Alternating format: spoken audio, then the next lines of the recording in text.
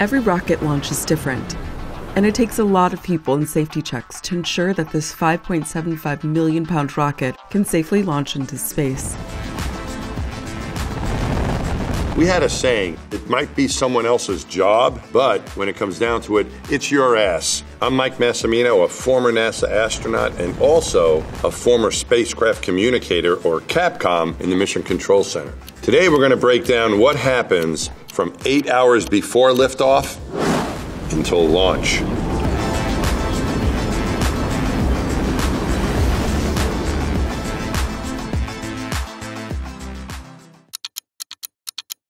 L minus 8 hours. Cryogenic fuel is being added to the tank. Once you put fuel in that tank, you more or less have a bomb sitting there. It's not right next to Disney World, but it's close enough to humanity. It also results in a little burn off because it's cryogenic fuel. Looks like smoke, but it's water vapor. Even at a low temperature, you'll still lose a little bit, but primarily they want to wait till the last minute to make sure everything's good to go, because they would not want that tank sitting around loaded for a long period of time. It could get a bit dangerous. Astronauts have been in quarantine, preparing for launch. When you would sleep, even if it was during the day, you had these really dark curtains. They wanted to make it dark in there. So they tried to train your brain or trick your brain into thinking that night was day and day was night. And it actually worked pretty well. There is science involved there, understanding how the circadian rhythm works, your sleep patterns work. Following those rules was effective. One of the things that we learned, I think mainly from our Russian cosmonaut colleagues, was that you might not want to go to the bathroom the first couple days in space. They took no chances and actually tried to clear out their system by giving themselves an enema. Practically, it's not a bad idea. And so that was added to the checklist of things to consider doing on launch day. L minus 5 hours. The tank is still getting fueled, and the payload systems are being activated. So the payload on the Artemis launch is Orion, which is the spacecraft at the top of the Space Launch System. And the payload at the top are, in this case, Moonikins, but will also be people when the real day comes.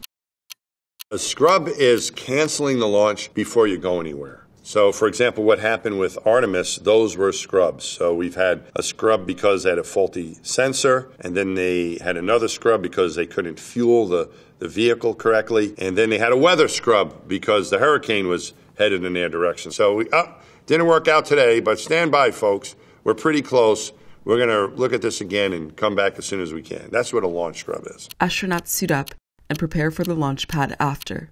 Now, this is a secret, so don't tell anybody this, okay? The tradition was that the chief of the astronaut office would play a hand of poker with the commander of the flight, and they would continue to play until the commander of the flight lost, because you wanted to leave all your bad luck on Earth.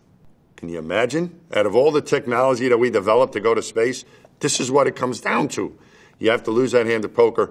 And until that happens, they keep playing and then it's safe to go and go out. So after breakfast, you go back to your room and you start getting ready to get dressed to go to space. And so the first thing is the diaper. You have to have the diaper because you're going to be in a spacesuit and you're not going to have easy access to a toilet, especially once you get inside. There is a toilet you can use on the launch pad, but once you get inside that spaceship, it's not like, oh, I forgot. No, you're staying right there, so you're not going anywhere once you're strapped in. And if you need to do something, you're going to do it in the diaper. L minus 3 hours. NASA is still fueling the rocket, and they're also checking out the telemetry data, which tells them about the health of the spaceship. Important for launch, but also important for when the mission is in orbit as well. So they're making sure that they can communicate with the spacecraft, that they can get all the data on the health of the systems of the spaceship. That telemetry data is very important, and they're checking that out. Astronauts disembark from the holding room, say goodbye to their families, and travel to the launch pad. One of the tricks that they play on the rookies, and on my first flight, I was one of those, is the chief of the office will come in and say, can I have everyone's boarding pass for the space shuttle? And all the veterans who have flown before hand them this piece of plastic which says, you can board the space shuttle. So they hand it to the chief, and you're sitting there like, ha, ha, ha. Like, you don't have a boarding pass, you can't go to space. And I'm like, who are you going to get at this point, L minus 50 minutes. The NASA test director holds the final briefing. So that final briefing would include things like the weather, the vehicle health, making sure every system that's being watched at the Kennedy Space Center and at the Johnson Space Center Mission Control, everyone needs to agree, and they get a final briefing. Primarily in this case, it's the weather to make sure that they're clear to continue with the launch count. Lightning is not a good thing to launch into. They did have a lightning strike on Apollo 12. They were able to overcome that, but you don't like to get hit by lightning. Astronauts get into the craft. And then you get inside of the space shuttle. You get assistance in getting into your seat. You're lying on your back. You have to strap yourself in. You hook up your cooling. You hook up your communication. Hook up your oxygen because you need oxygen flow. If you close your visor, you're going to need oxygen flow in there for the launch. You get all that set, and then you get asked a series of questions by the technician just in case you have an abort. Different from a scrub, an abort is like something serious is going on. For some reason, it was something really wrong with the spaceship and it might explode, or there might be toxic fumes or a fire or something like that is going on. We need to get away from it and get to these slide wire baskets that were up high where the crew cabin was, where the entrance to the spacecraft was, and you would zip down this line, kind of like an amusement park ride, and go into a net with this, and then you would open it up and then jump out, and then help each other get into a bunker. And if that wasn't good enough, if you really needed to get out of town, right outside of the bunker was an armored personnel vehicle, which was looked like a tank, but it didn't have any weapons on it, of course. It was just to transport people, but it drove like a tank, apparently. I never drove a tank, but I did get to practice driving this. L, 40-minute and holding. The built-in 30-minute countdown hold begins. The 30-minute hold gives the launch team a chance to kind of sort everything out. They're going along the clock, from 8 hours, and they're moving. But this built-in hold is a 30-minute placeholder for them to regroup, make sure everything looks good, and really narrow in on the exact time that they'll be able to launch.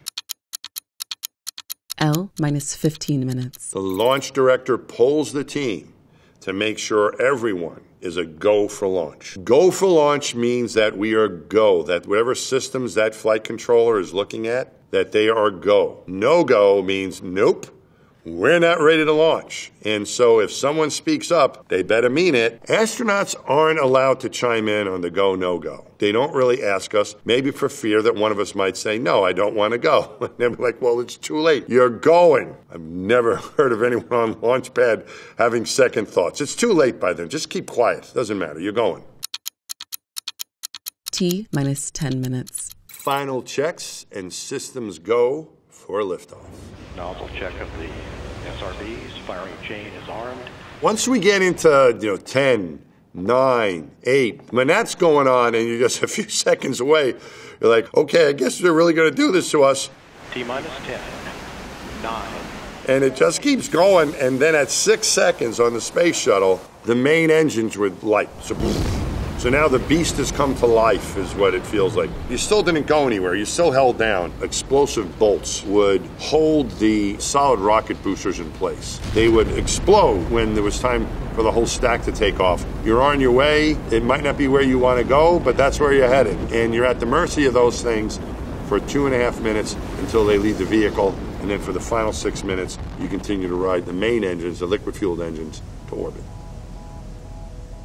Once you lift off, there's no doubt that you have lifted off. You accelerate immediately. Before you clear the tower, you're already going 100 miles an hour, and you're accelerating from 0 to 17,500 miles an hour in just 8.5 minutes. And the words that kept going through my mind were speed and power, speed and power. And right at about maybe the 2-minute mark, leaving the planet, I had this sensation that I was really leaving home for the first time.